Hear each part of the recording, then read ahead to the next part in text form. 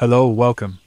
Regardless of whether we consider Palworld a meme game or not, it's here, and it's a success, reaching a peak of 1.5 million daily simultaneous players on Steam alone. I know many would like to play, but they are hindered due to PC performance, or the game's poor optimization. However, I bring you some news. They recently ported a mod to make the game run with FSR3. Unfortunately, it's still not possible to use the Game Pass version because, at the time of recording this video, the Game Pass version is 1.2, and you need at least version 1.3. I will teach you how to use the mod and show that you can even double the performance using FSR3 without presenting graphical glitches or delays.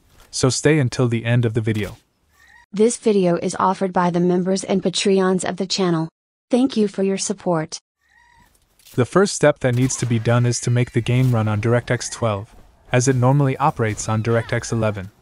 On Steam, this process is easy to accomplish.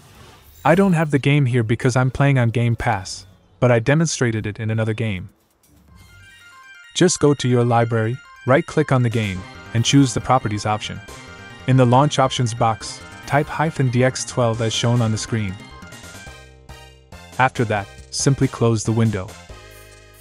In the alternate version of the game, you should create a shortcut for the game on your desktop.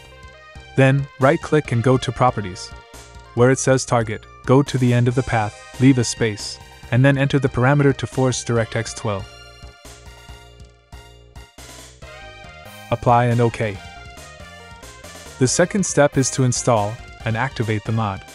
You should extract the downloaded files into the game folder, Content, PAL, Binaries, WinGDK.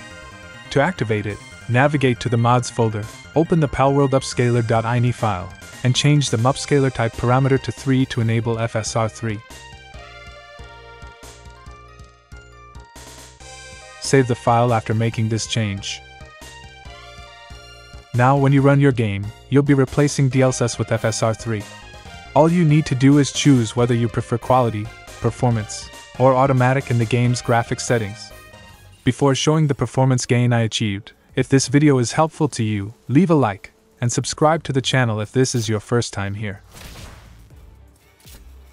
Here's a brief comparison of the game running natively, without any upscaler, and on the right, running with FSR3 with double the frames, using the Epic preset. As you can see, the game runs without any graphical artifacts, both in the HUD and the character's quick movement. There have been reports where the game jumped from 30 FPS to 80, even using integrated graphics. FSR3 can be applied to any GPU, whether AMD, Nvidia, or even the new Intel ones. I hope now you can enjoy exploring the vast world of Palworld, and until the next video.